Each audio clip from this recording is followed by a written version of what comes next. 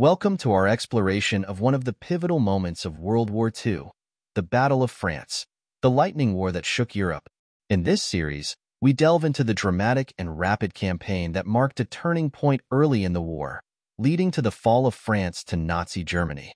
Known for its unprecedented speed and the use of Blitzkrieg tactics, this battle reshaped the strategic landscape of Europe and had profound implications for all parties involved.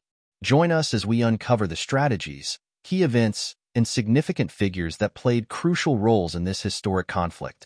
From the planning stages to the critical battles and the eventual armistice, we aim to bring you a comprehensive understanding of how the Battle of France unfolded and why it had such a lasting impact on the course of World War II.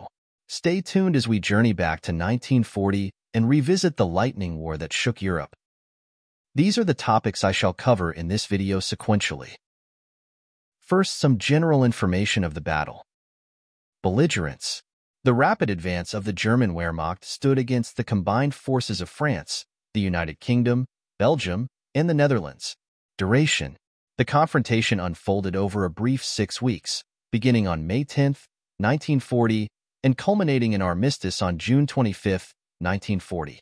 Commanders. Germany. Under the command of General Walther von Brauchitsch, with strategic masterminds like Erwin Rommel and Heinz Guderian pioneering the Blitzkrieg tactics. Allies. French General Maurice Gamelin, later replaced by Maxime Weygand, and Lord Gort commanding the British Expeditionary Force. Casualties. Germany suffered approximately 27,000 fatalities and 111,000 wounded. Allies incurred a staggering 360,000 casualties and lost immense quantities of military hardware. Victor. Germany claimed a swift and decisive victory. Impact. The fall of France drastically shifted the European power balance, paving the way for Germany's further incursions into the continent. Background or cause of the battle. This pivotal conflict was ignited by Germany's ambition to dominate Western Europe and preempt a long-drawn conflict on two fronts. The declaration of war by France and the UK following Germany's aggression against Poland set the stage for this inevitable clash. Plans of both forces. Germany implemented the audacious Manstein Plan, orchestrating a surprise thrust through the dense Ardennes forest, a region previously deemed impassable by military forces, aiming to reach the English Channel swiftly and encircle the Allied troops. Allies anchored their defense strategy in the robust Maginot Line, with significant forces positioned in Belgium, anticipating a German attack mirroring the tactics of World War I's Schlieffen Plan. Detailed progression of the Battle of France. Initial German invasion, May 10, 1940.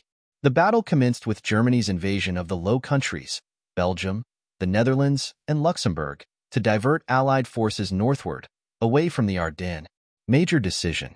The German command, under von Rundstedt and with strategic plans from Manstein, opted for the surprise push through the Ardennes, a heavily wooded area previously considered too difficult for rapid armored movements. Breakthrough at Sedan, May 12 to 14, 1940. German forces reached the Meuse River at Sedan, where they encountered minimal resistance due to the focus of French forces on Belgium. Impact. The successful crossing of the Meuse was critical, allowing German panzer divisions under General Heinz Guderian to advance rapidly westward, bypassing the main French defensive structures, the Maginot Line. Race to the Channel, May 15 to 20, 1940. Guderian's tanks pushed through northern France towards the English Channel at breakneck speed, a maneuver aimed at cutting off Allied forces in Belgium from the rest of France. Major decision. General Erwin Rommel, leading the 7th Panzer Division, drove his forces hard towards the Channel, outpacing other German units and contributing significantly to the encirclement. Encirclement of Allied forces, May 20 to 24, 1940. German forces reached the Channel on May 20, effectively encircling British, Belgian, and some French forces around Dunkirk. Impact. This rapid movement led to the British initiating Operation Dynamo, the evacuation from Dunkirk. The halt order, May 24, 1940. Hitler issued a controversial halt order, pausing the advance of German tanks for 3 days, allowing British forces time to fortify their defenses around Dunkirk. Major decision. The decision, influenced by Hermann Göring's assurance that the Luftwaffe could prevent the evacuation, allowed a window that the Allies capitalized on. Dunkirk evacuation, May 26 to June 4, 1940. Despite intense air and artillery attacks, over 338,000 Allied soldiers were evacuated from Dunkirk in a mix of naval and civilian vessels under constant threat from German aircraft and artillery. Impact. The evacuation was a significant morale boost for the Allies, though it left behind significant amounts of equipment. Fall of Paris and French surrender, June 14 to 22, 1940. After Dunkirk, German forces resumed their advance, moving southward and capturing Paris on June 14.